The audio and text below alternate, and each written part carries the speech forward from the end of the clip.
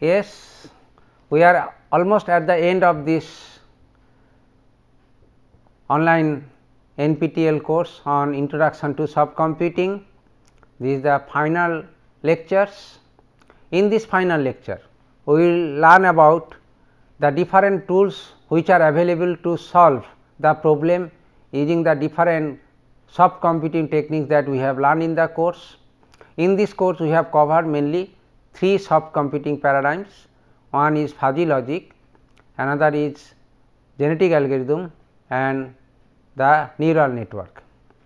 Now, so plan of this lecture is basically to cover the different tools which are available in the market, and then its application, how those tools can be used. I will give an idea about it, and finally, I will discuss about some hybridization approach. Now, let us first discuss about the different tools which are available to solve some problem using fuzzy logic. Now, there are many tools, of course. The some tools are available as a open source. So, you can just simply download the source code and then use it as a open source. The tools which are available in the market we have discussed here. So, these are the last 3 tools are open source, is called the Fish Pro, then Kappa Lab, and another is that GeoEG Fuzzy. So, GeoEG Fuzzy is developed by Japanese scientist, Kappa Lab is also from Chinese scientist, and Fish Pro is the open source, is the fuzzy group. So, these are the different open source tool that is available there. Other than these open source, there are many sophisticated tools are available in the market to use the fuzzy logic concepts. So, these tools are called the MLF and LFLC. Now, these are the commercial tools, of lot of features are there and it is very useful. Now, other than this, another commercial tool, another one commercial tool is also available, which is very popular. It is called the fuzzy logic toolbox. The fuzzy logic toolbox is available in MATLAB software. So, this is the fuzzy logic toolbox is popular, and I will discuss about the fuzzy logic toolbox, how this can be used to solve some problem using fuzzy logic. So, this is the fuzzy logic toolbox that is available in the MATLAB toolbox. We will discuss about it. Now, so it is called the MATLAB fuzzy toolbox. So, if you know MATLAB, then just in the MATLAB, if you type the command fuzzy, then this toolbox will be invoked. So, it basically have very good editor. It is called the fuzzy inferencing system editor, FIS editor. This editor basically in combination with 4 other editors, which provides a very powerful environment to define and modify your fuzzy system, or it is called the fuzzy inference system.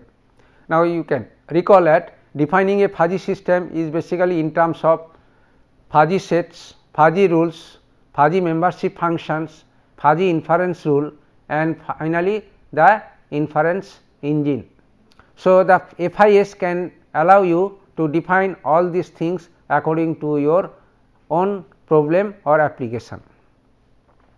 Then it also has a very good tool set, it is called the fuzzy controller. So, this is basically is a fuzzy toolbox, is a block in the fuzzy toolbox in the library called Simulink environment. This block allows FIS variable produced by the FIS editor and then implements the many rules based system, and then controller, that controller you can define either using Mamdani approach or using Takago Sugano approach. So, these are the toolbox. If you know the concept and then toolbox are available to you, then you will be easily able to use the toolbox to solve your problem. Now, solving a problem means you have to decide the fuzzy membership functions for the different fuzzy element, then fuzzy rule based matrix, then fuzzy inferences, all these things. So, they will allow you to enter all these things in a user friendly manner using graphical user interface in the MATLAB toolbox. Now, so this is the toolbox, it is called the MATLAB fuzzy toolbox, that is there in MATLAB, right. So, just okay, it is very difficult to include the solution, because I want to give an introduction to all the toolboxes or all the tools that is available to solve the subcomputing problems. So, it is one problem, and this problem you can see it is basically traffic pattern recognition problem using the fuzzy system. So, so you can decide what are the inputs to this system, and then for all the inputs you have to fuzzify it, and then for the all fuzzified inputs, fuzzify means you have to decide the different membership function, and then all the membership functions, once it is defined, then you can discuss the rule based system. That means if then else rule, that basically you have to decide that if this is happen, you can recall what is the rule based system that we have discussed, and all those rule based you can define using this toolbox. So, here is basically I mean view of the editors, where the different interfacing function can be there, and you can just simply using plotter and plane we can discuss the different membership function for the different fuzzy elements, and then the fuzzy rule base can be entered, and then we can decide the fuzzy systems or fuzzy controller. And here the menu it is there, which menu can decide you to finally adjust your membership function, and this menu also can give you the link of menus of the different membership function. You can select one, for example, you can select bell shape function or trapezoidal function or triangular membership function, and then different parameters in these membership functions by setting the different value here, and then all the functions can be there. So, basically this tool will allow you to decide or define all your fuzzy members or fuzzy elements for your application. Now, so this way you can enter every fuzzy members or fuzzy elements, and then the fuzzy membership functions and the fuzzy rule base and others. Now, once it is there, then you can also know exactly what is the output that the system can be given to you. It is in the form of a fuzzy output. So, for example, for certain input the fuzzy output which can look like this one. So, this fuzzy output again can be converted to the crisp output by using some fuzzification method.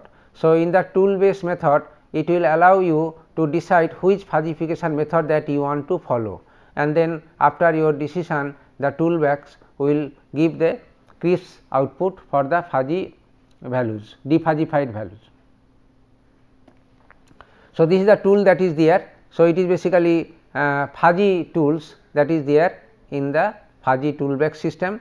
Now, here also one example how the fuzzy rule base can be entered into there. So, this basically allow a graphical user interface to enter the different rules are there. So, you can apply it, and then the fuzzy rule based system can be developed, and then fuzzy controller can be implemented. So, this is the tool that is there for the fuzzy logic controller in case of fuzzy tool base, and this basically shows how the output fuzzification method, it is basically how the output can be decided. Now, so there is a tool, and I have just given an idea about a glimpse of the idea about the fuzzy toolbox that is there in MATLAB. Other toolbox is likewise, right. So, once you have the idea about the fuzzy concept, then handling this toolbox will not take much time, but it is a matter of practice. So, basic idea of the practice is that you decide one problem to be solved, and then decide the different elements that is there, then different rules, and then the inference engine, and then you can allow the tools, then all the steps that is there in the fuzzy computing can be carried out, and your problem will be solved. Now, next let us discuss about the tools for genetic algorithm.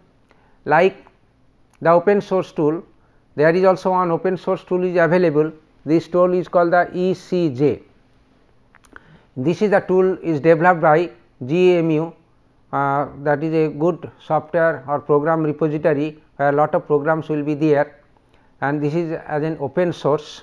Other than the open source, there are two commercial softwares for the genetic algorithm solving. They are called Evolver and another is Gene Hunter. So, these are the two commercial source. Now, in the toolbox for MATLAB, again the two toolbox are there. One toolbox is called the GA toolbox, it is called the genetic algorithm toolbox, that is there, and another is also, this is for the multi objective optimization solving toolbox, G8 box. So, it is basically G8 box is there. So, we will discuss about genetic algorithm toolbox to solve the optimization problem, a single objective optimization problem using MATLAB toolbox. Now, again you have to consider one application so that you can practice the toolbox. Now, it is basically a grip and idea about the interface or editor interface of the toolbox. This toolbox can be invoked by using the command GA tool in the MATLAB commands, and then it basically define many ideas. For example, using this interface you can define what is the fitness function, what are the different constants are there, then what are the different, what is called the interval that you have to discuss, the different parameters that can be considered, and once you enter all the values, that means constant, then objective functions, different parameters, the phenotype, genotype, everything, then once it is declared, then you can start running the genetic algorithm, and once the genetic algorithm runs, it will give the output from each iteration. You can check it and then you can stop the running. If you see that output is not changing, that means termination condition, and there are many other things that also can be set here, which crossover technique you can use, which mutation can be, what are the different selection strategy that you can follow, you can take it. There is a top down menu is there, if you select it, the different fitness assignment method will be there, different selection techniques also will be there, different crossword techniques are there. You can select some crossword technique, use it, and then run your program to see the output. So, this is very user friendly one toolbox, which we can use it without knowing much details about how they are basically working, but what they are supposed to do if you know, and why they are doing like this, if you it is known to you, then you can use this tool and then solve your problem very easily without any burden, without any programming headache, and even without knowing any programming also you can use this tool to solve your problem using genetic algorithm. So, this way this tool is very handy and very popular among the different students and researchers. Now, here for example, you can try this GA toolbox to optimize this function, this one. So, here basically what you have to do is that you have to enter this is the objective function, and then parameters that we have to discuss about x1 and x2 are the two parameters, and then in this case there is no constant mention. You can follow certain constant about that what is the range of the values of x1 and x2 from the link that is there in the things, and then once the crossover technique, whether it is a binary genetic algorithm or real value coded genetic algorithm, all these things you specify, it will run this and then ultimately give a solution for this problem. Now, if you run this particular, if you try with this tool, because MATLAB tool is readily available in everywhere, right. So, you can use this tool and then run it, it will give you finally the output result like this, this is the output result for this. That means, this is the values of for x1 and some other values of x2, by these are values of x1 and values of x2, for which this gives you the minimum value, and the minimum value of this is this one. So, so far the accuracy is concerned, it is very highly accurate, and then it will give it will solve your problem in a real time, and it is very effective and useful. And you can try solving the same problem once it is using binary GA, then using real coded GA, then using other GA techniques also, and then you can get the result, and which GA technique gives a better result, that you can use it and then finally solve your problem. So, these are toolbox is basically there. So far genetic algorithm is concerned.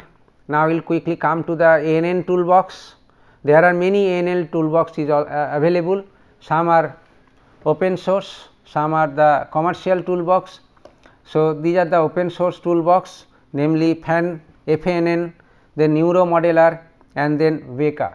VECA is very one sophisticated and very powerful one toolbox to solve the neural network related problem.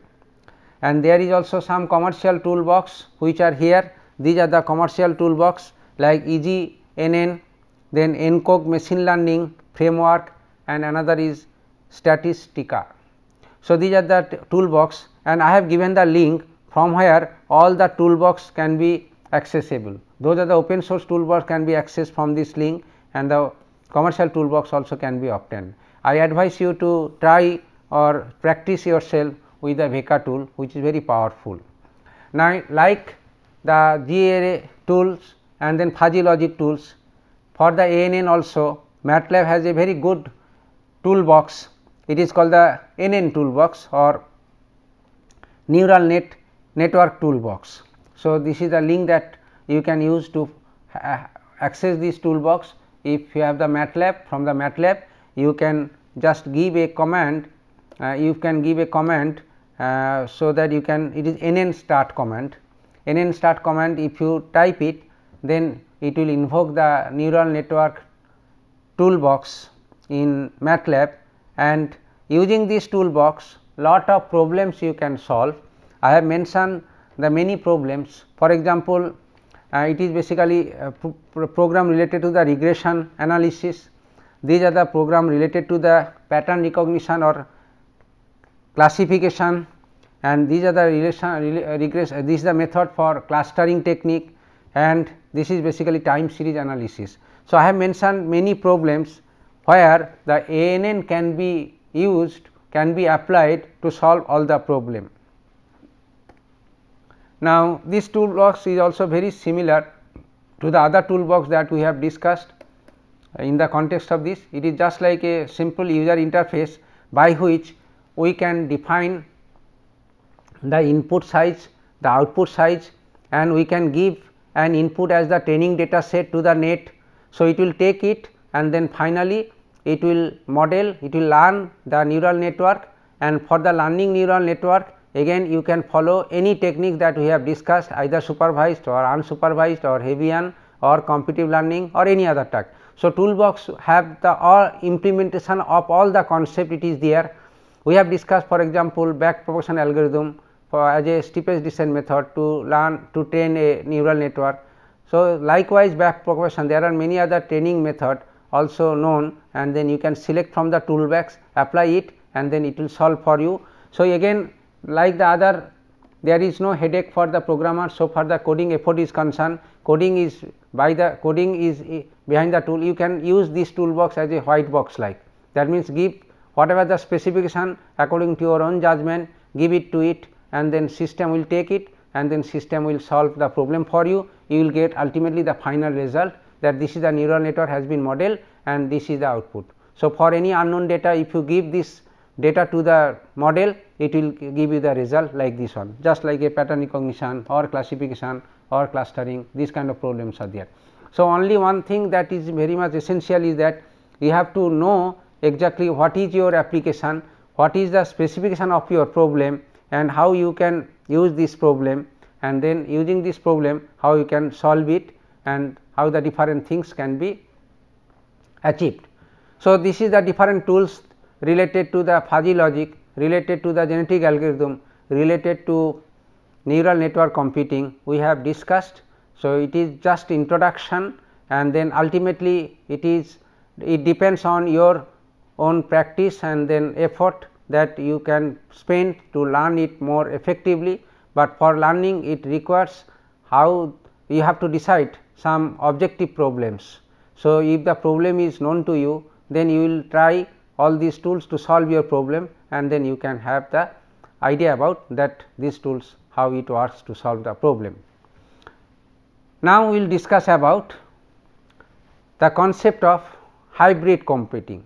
We have discussed three computing paradigms, mainly the fuzzy logic, genetic algorithm, and then artificial neural network. Now, in case of hybrid computing, it is very interesting to know whether all the computing that we have learned can be applied to solve a particular problem, or say suppose both fuzzy logic and genetic algorithm can be applied to solve problem, or say GA and NN or fuzzy and NN. It is the concept, and this concept is called the hybrid computing. Now, for this hybrid computing, so here basic idea about is that you have to know exactly which problem can be solved, which computing better. For example, if you do not know precisely about the input, then you should try to solve this problem using fuzzy logic. If there is an optimization problem, you can think about solving GA. For example, GA and NN can be clubbed together. So, NN can give you the model parameters. Now, GA can help you to decide what is the optimum number of model parameters that is required for a particular problem. So, in that case it is NN followed by the GA is useful to solve your problem, and it is called the GA NN techniques. So, like this GA NN techniques, there is a GA FLL or GA FL NN techniques are also there. So, we will quickly discuss about the different concept in this regard. Now, any hybrid system which basically requires two or more that subcomputing things, and they can be classified into three broad category. One is called the sequential hybrid systems. In case of sequential hybrid system, one technique will be used, then followed by the next technique. It is a pipeline fashion. On the other hand, auxiliary hybrid system is basically to solve one problem we can follow say neural network, but neural network will call GA techniques as a subroutine. So, it is called the auxiliary hybrid system, and embedded hybrid system is basically the different components of the problem can be solved with the different computing techniques like say GA, NN and the NN fuzzy logic. So, it is basically, so you have to know only, and this kind of systems is basically useful for if the system is very large and complex. So, that the embedded hybrid system can be used to solve the problem. Now, sequential hybrid system that we have discussed about, that here as I told you the different computings are to be used in pipelining fashion. So, in other words, so if there are different cascaded what is called the functions are there, so it will basically take the one technology maybe say GA, which will produce an output, this output becomes the input to the next stage and so on so on. So, this is basically a sequential approach and gives rise to a sequential hybrid system. As an example, I can say genetic algorithm can be considered as a pre-processor which basically gives you the optimal parameters for different instance of a problem, and it basically give the pre-processed data to a neural network, and the neural network use it. So, the problem can be solved not only accurately, but it is also solved in a more faster way than any other method. So, it is both the quality as well as the speed can be enjoyed if we use the hybrid system. So, this is the sequential hybrid system. Likewise, the auxiliary hybrid system is basically the as I told you is basically one technology can be used as a subroutine or is a function to solve the other technology. So, it is for an example a neural genetic system, that means NN-GA combination, in which neural network can be employed a genetic algorithm to optimize the different structural parameter, and then the optimum architecture can be obtained. So, this is the auxiliary hybrid system that can be considered as an hybrid system. And then embedded hybrid system, as I told you, there here the different technology can be used to solve the different parts of a very complex problem. For example, here neural network and fuzzy logic can be embedded together to solve, where the NN which receives the fuzzy input and process it, and it will extract the fuzzy output, and then finally the result can be obtained. Now, as an illustration I can give an example. Okay, there are few hybrid system, therefore, we can have, it is also some toolbox also available for the different fuzzy systems are there. one hybrid system is called neuro-fuzzy hybrid with multi-layer feed-forward neural network as the host architecture.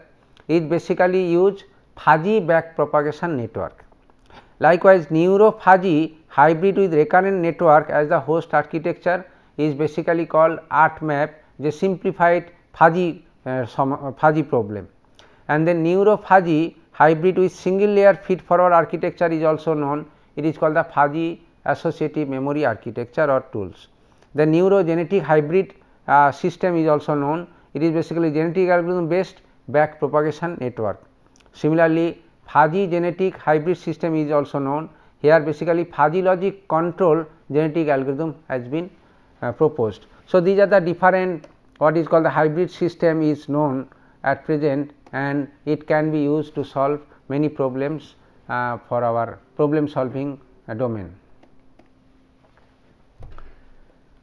Now, so neuro-fuzzy systems, what we have discussed about it. Now, here the idea about how the neuro-fuzzy system works for you. It basically take the input as a training data, and this training data is basically, for example, some disease symptoms. Then it gives to the neural network will be trained, and the trained neural network will give output for an input, and this output will be used to develop the knowledge base, and using this knowledge base the fuzzy inference will be here. Now, here the neural output is basically in terms of fuzzy input like, and then fuzzy inference give you the decision. This is ultimately result, but it can be feedback to this one, so that it can be repeat and the system can be fine tuned, and finally the hybrid system can be decided. So, this is the idea about that how the hybrid system works, and it is for the neuro-fuzzy system that we have discussed. Similarly, neurogenetic system also can be obtained, and here is the idea about how the neurogenetic algorithm is there. So, basically it is a neural network it is there, and all these things are basically embedded system that we are discussing about. That means, the problem can be solved using the different components in the different parts here. Now, it is basically the genetic algorithm approach. So, both GA and then NN can be clubbed together to solve the problem like here the idea about is that so far the genetic algorithm is concerned, it will start with the initial population, and then so these all populations are used to generate the new population, and this new population will go here, and then it train the network, and the network once trained it will check that fitness value. If the fitness value satisfy the optimum criteria, it will give the result. If not, so again GA then NN. So, it is basically GA NN one what is called the loop system, and that can be used to solve the problem. So, this is the concept of neurogenetic algorithm as a hybrid system to solve many problem. Likewise, there is a fuzzy genetic system also can be considered. Here basically the idea about fuzzy genetic neural system. So, it is basically genetic algorithm based learning process it is called, and here the input inference will be given, fuzzy rule based system will be developed, but fuzzy rule based system will be developed in terms of the consolidation of GA approaches, which is an optimization of the number of rules that needs to be considered to solve your problem, and finally other output will be there. So, in this concept there is basically GA and then fuzzy are embedded together to solve for certain input to get certain output. So, it is basically the computation system using fuzzy genetic hybrid approach. So, we have discussed about the tools and applications which we can consider to solve our problem, and finally, the most advanced concept of computing, it is called the hybrid computing, where all fuzzy, GA and neural network can be clubbed together to solve your problem most effectively and more accurately.